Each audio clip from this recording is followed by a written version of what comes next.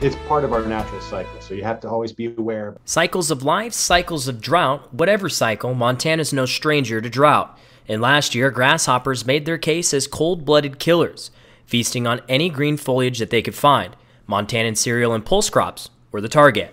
When they get hungry, then they start to aggregate more, and then they move into crops, and that's when they cause problems. Frank Etzler is the Natural Resource Section Manager for the Department of Agriculture. He shared that grasshopper infestation to crops can be predicted based on yearly precipitation and heating trends. Warmer winters and warmer falls mean more eggs are laid and survive over winter.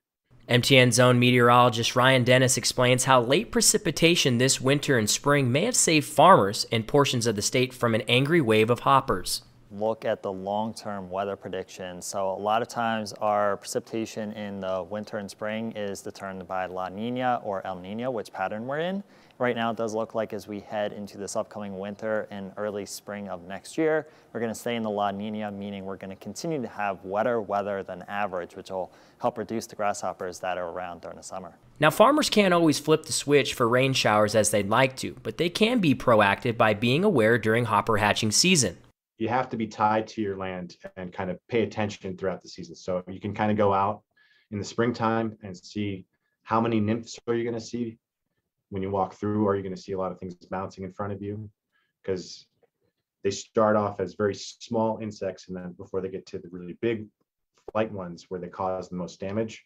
So this year, the grasshoppers were not nearly as bad as they were last year. And part of that's because last year we didn't see a lot of precipitation during the spring, and it was a lot hotter as well. And as we take a look at the drought conditions map in March of last year, we were abnormally dry, but it really wasn't all that bad. But since it was warmer than average last spring, and since it was drier than average, the drought conditions got worse as the spring went on. And once we got into early summer, so the end of June, we were seeing extreme drought conditions in portions of Montana.